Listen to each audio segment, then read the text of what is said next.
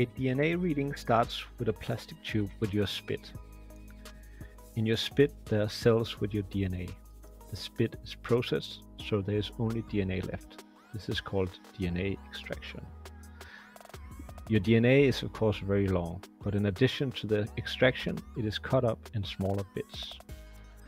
All your DNA is then placed on a so-called microarray, and this microarray is inserted into a reader. A microarray has short pieces of DNA attached to it already. They're called probes. If your DNA string matches a probe, the two will bind together very strongly. Other probes may not match your DNA. Using fluorescence, one can have the bound DNA emit light into the reader. There are many variations on how to do that exactly, but generally it means that we can have each light correspond to a specific genotype. The light can then be read with a high-resolution digital camera, and this way your spit sample can be translated into a list of what genotypes you have.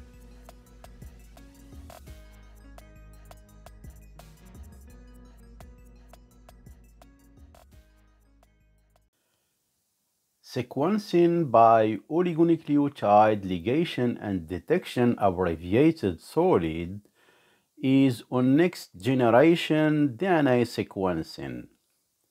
This is a high depth sequencing of short read sequences with the capacity to produce at low cost simultaneous sequencing of millions of sequences.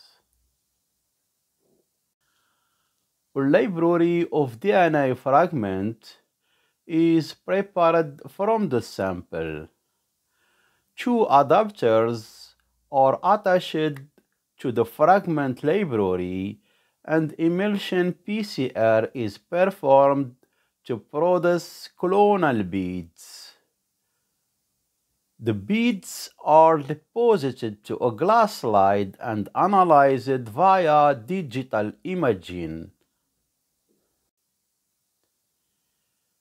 Primers hybridized to sequence adapter at the library template.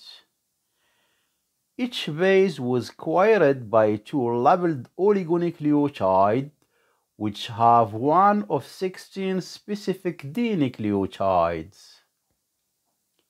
SOLiD uses two bases encoding to decode platform data.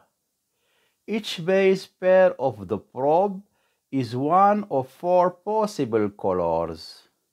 There are 4 days and 4 oligonucleotides for every day. The sequencing involves detection and the removal of fluorochrome, following 5 to 7 cycles of ligation cycles.